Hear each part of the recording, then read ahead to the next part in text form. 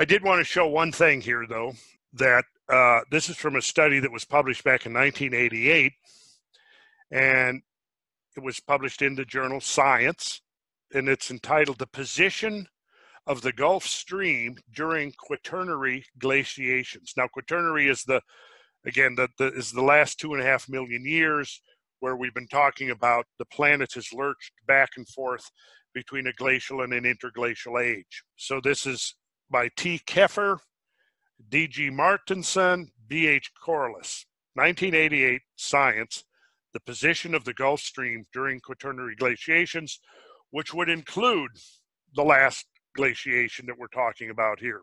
So they're talking about a gyre, which is a circular motion of water in each of the major ocean basins. The water within each gyre turns clockwise in the northern hemisphere, counterclockwise in the southern hemisphere. Okay, because now those gyres rotating can leave evidence of them shifting because of the way they will move material and erode the bottom of the ocean and so on. So this is now quoting from that article, "The Position of the Gulf Stream During Quaternary Glaciations. In the present-day North Atlantic Ocean, the boundary between the subtropical and subpolar gyres," so subtropical would be either above or below the equator, right? Subpolar would be below the like the Arctic Circle. So you've got, if you look on a global map, you would have a gyre rotating clockwise in the northern hemisphere, right? So like this in the southern hemisphere, but you've got two gyres rotating, right? So where they meet, the boundary, that's the part that's interesting. So it says here, in the present-day North Atlantic Ocean, the boundary between subtropical and subpolar gyres runs southwest to northeast, from the Hatteras to the Norwegian Sea. The warm Gulf Stream and its extension, the North Atlantic Current, coincide with this boundary. In contrast, during the last glacial maximum, approximately 18,000 years ago, the gyre boundary and associated currents were more zonal and located further to the south. And I prepared a little graphic here to show. So during the Ice Age, there was the Gulf Stream.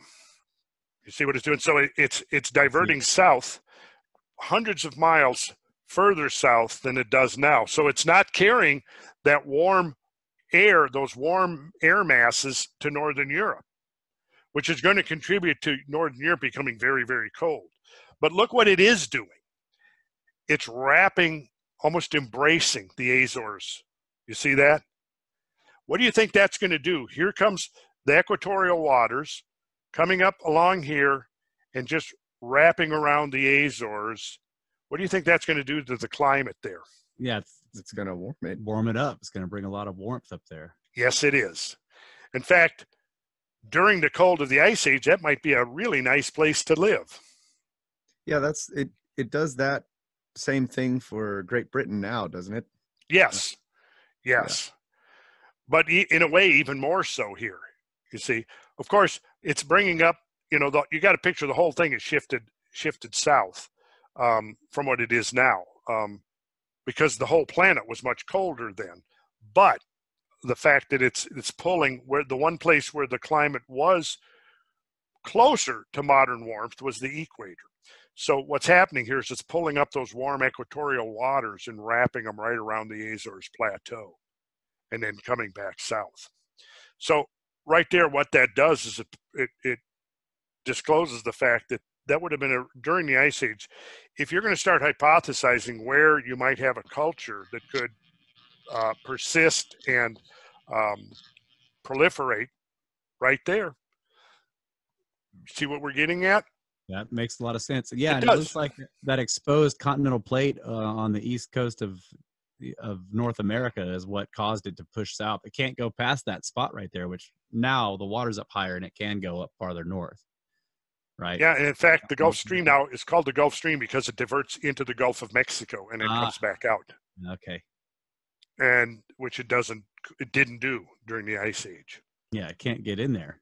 No, it can't get in there. That's exactly right. So you see, the pieces here are beginning to fall into place. That that it would just be premature to rule out the possibility of there being a relatively sophisticated maritime culture that could have evolved on islands in the mid-Atlantic ridge during the late glacial maximum.